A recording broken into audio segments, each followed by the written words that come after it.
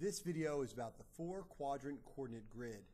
There are three main goals that I want to go over with this video is for you to be able to graph points in a four-quadrant grid, identify the location of those points, and to use appropriate vocabulary including the words origin, quadrants, x-axis, y-axis, and ordered pair. You should already be familiar with using a one-quadrant coordinate grid, and for our purposes, just to kind of briefly remind us, you're going to use an ordered pair whenever you graph on the coordinate grid. The order is intentional. It's in order. The first term is always your x-axis, and then your second term is always your y-axis. As you can see labeled here, the x-axis is your horizontal axis, and your y-axis is your vertical axis, and they meet together at 0, 0, which is what we call the origin. When you want to graph point A here, you're going to start at the origin, and because x is your 4 value, you're going to go over 4 units on the horizontal, and then up 2 units on the vertical axis or the y-axis, and that's the location of 4, 2. Now, some people might want to write in 4, 2 there, but it's much more efficient because it's been labeled with an A to just label that with a capital A. You'll notice the point is at the location and the A is labeling the point. So when I go to label B, I'm going to go over 6 on the x-axis and then up 1 on the y-axis, and that's my label for point B. And then for point C, I'm going to go over 5, and then because my y-axis has a 0 value, I'm going to stay right on the x-axis at 5, 0. It's not going anywhere. And there you go. And you can see in the first two, I made my letter off to the right. Here I made it off to the left. There's no real rule, just making sure you know which point goes with which. This is a little confusing because I've got 3 dots and 3 letters.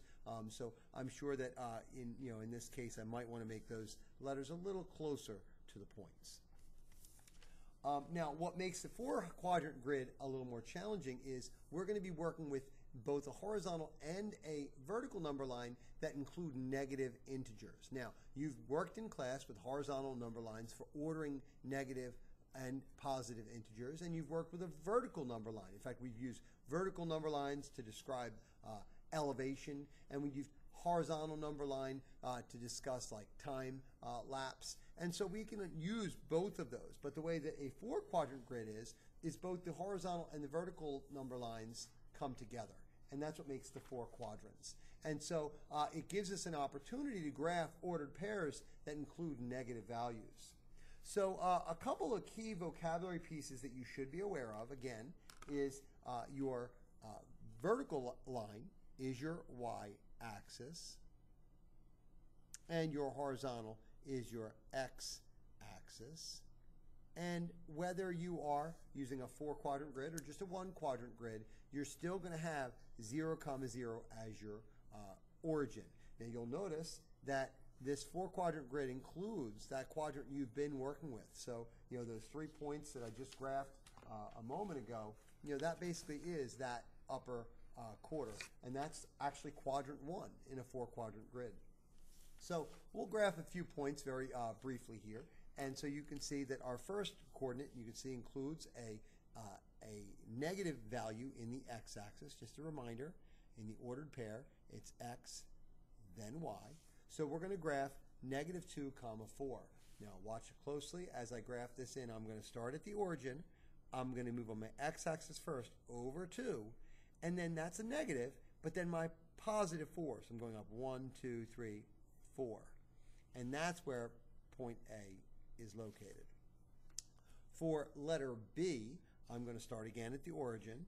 I'm going to move to the left 5 units, that's my x value, and then I'm moving down 2 units for my y value, and there's point B.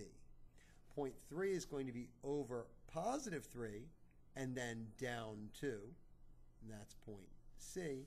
And letter D is going to start at the origin, moving over 6 units, and then since it's got 0 as that second term, it's going to stay right on the x-axis. Now it's okay that I put the D up in that first quadrant. It needs to be labeled somewhere, but the point itself is not in that quadrant. It's actually laying on or upon the x-axis. Speaking of quadrants, it's important for you to know when you're graphing points is to know that we actually name our quadrants using Roman numerals. And so the quadrant you're accustomed to working with, that's positive terms only, is what we call the quadrant 1.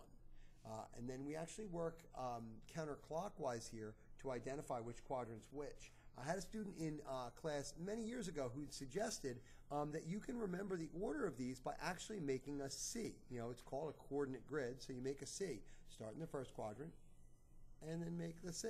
And that's the order, the counterclockwise order, 1, 2, then 3, then 4. A few people want to call this quadrant 1 because they think, you know, just like reading a book, top left-hand corner. But clearly, the quadrant you always have started with in the past is quadrant 1. And with quadrant 1, your coordinates will always be those positive coordinates. So if we go back and look at our example here, you can see that our answer for our point A was actually located in the second quadrant. Okay, that's where point A is. And point B was in the third quadrant, and point C was in the fourth quadrant. And like I said before, point D was on the axis, so it's not in a quadrant at all. That's going to matter because one of the things we're going to require students to do is not only to identify points or to draw points, but also to be able to identify the location of the point. So it's a little bit hard to read the printing here, but it's asking for the location of point A here. And you can see point A, if I started at the origin, I have to go over 3 units and then up 1. So my coordinates are 3, 1. And the location of point A is clearly in quadrant 1. And if it's helpful, you can of course label quadrant 1, quadrant 2, quadrant 3, quadrant 4. You can see it's using Roman numerals, which you may or may not have familiarity with. And so that's how it's labeled. So for point B, I'm going to go to the left 2 units and then down 2 units. That's a -2, -2. So we have 2 negative coordinates here, and that would be in quadrant 3. So for point A was in quadrant 1, and point B was in quadrant 3. Point C, as you can see, I'm going to go over to the left 2 units and then up 4 units. So that's a -2, +4, and that would be located in quadrant 2. Point D, I'm going to go over 1 and up 2. Those are both positive, so my coordinates would be 1, 2, and that's in quadrant 1. Point E, I'm going to go over 2 and then down 2, so that's a positive and a negative, and that's in quadrant 4.